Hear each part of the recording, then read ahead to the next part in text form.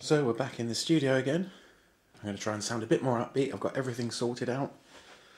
Got the decks, as in the previous video. Room's a bit more decorated.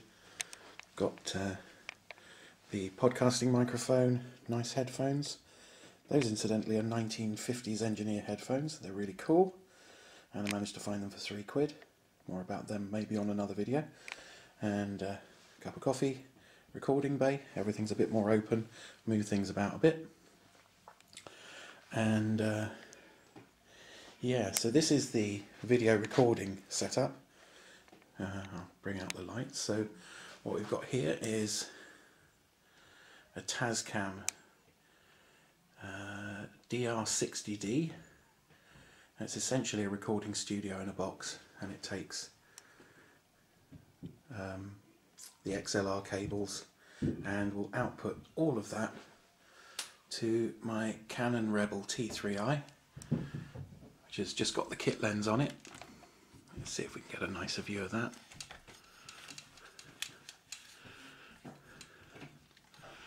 Okay, and the reason this is the YouTuber camera of choice is because it's got an articulated screen, as you can see.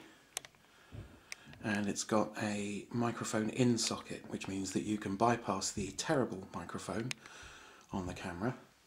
And so the microphone and preamp work is all done by the Tascam.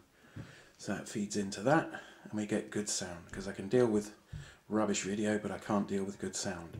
What I'm using at the moment is essentially a little Panasonic video recorder that I use to record all the Back of Beyond stuff and all the other Rangers things once I got some money. And down here, got the microphone that Grafen gave me that we used for a lot of the podcasting, which is a perfectly good microphone, very nice. And the thing that you have to deal with DSLRs is they need lots and lots of light. So yeah, so extra lighting on its way, should get some good results at some point. So this table is a recycled freebie, just a solid office table that was given to me yesterday, and it makes a nice slidey table, an expandable table for this, which is literally just a piece of MDF, textured MDF, velcroed to the top of a filing cabinet. So this whole desk I made basically out of stuff that I had lying around, and then got given the slightly bigger desk, or the bigger table, and it kind of slots underneath it, which is nice and space saving. And I think I'm going to use the top of this table as a kind of close-up review of objects when they're done in situ. And those are my 2 spare batteries for the camera, all fully charged up, ready to go. That's one thing you should always remember to do when shooting video: charge every battery you have, just so you're not waiting around and you don't lose the urge to make video because you're waiting for batteries to charge. So yeah, so we've got the video bay. We've got the audio bay, which worked the other night when we were doing recording on a Mumble server, which was very nice. So yes, so we've got record decks, audio recording, research, internet. There. And this desk, which is kind of the desk I write at, it's got an incense burner on it, and the long tradition of Rangers always used to burn incense during shows. And I found this table in the street. Perfectly good. Space for a keyboard, space for your laptop or your PC, lots and lots of useful space just lying around in the street waiting to be recycled. So yeah. In fact, I think I've only brought 2 pieces of furniture to this flat. This table here, which is the dining table from a caravan, it's not a proper desk with fold-out metal legs. And then Chaos Bunny from the collective gave me this worktop. It was just a flat piece of wood. So I balanced it on this desk, which holds all the DJ equipment, which I built from a pine bed frame. Literally designed and built it myself. This sort of board that goes on top of the amplifier in 2 blocks that gives me a space for the little netbook that runs the audio from MP3s and WAV files, the CD player, and then on top of it you've got the 2 decks and the mixer. So that board was free. The desk was probably cost me about six quid in screws and fittings and new drill bits. But I've still got lots of those screws and fittings left over. So it probably cost me about £1 worth of stuff to put together. Well worth it.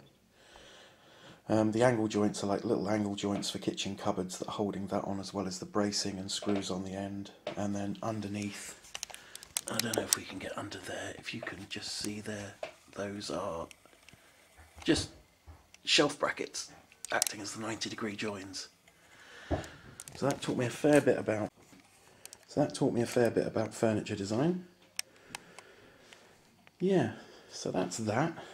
I'm trying to think. Come with me into the lounge. Oh, it's dark in here.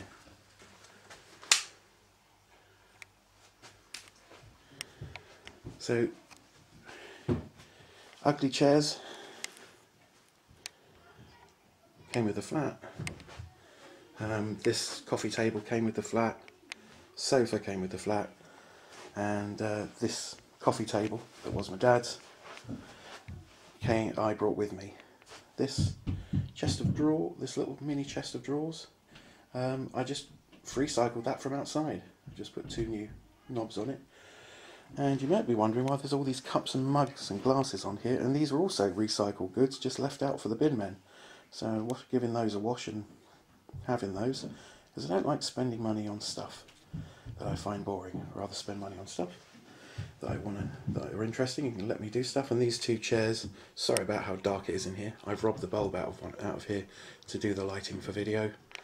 And these 2 chairs came the other day. They were sort of recycled from a friend of mine who didn't want them in his house anymore and was going to take them down the tip. So yeah. The only other bit, anything you could call furniture, is this beanbag, which was a gift from the Chaos Bunny. So beanbag, coffee table, and the caravan table are the only furniture I brought in, but I've managed to build all the rest that I needed because I was getting very fed up of not having enough desk space. So yeah, so we're up to speed. I should be creating video and stuff very, very soon with all the new equipment.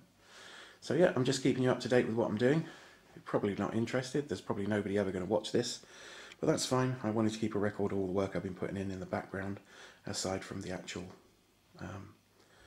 videos that I'll be putting out real soon, and all the podcasting and stuff. But stay tuned, let's get creating.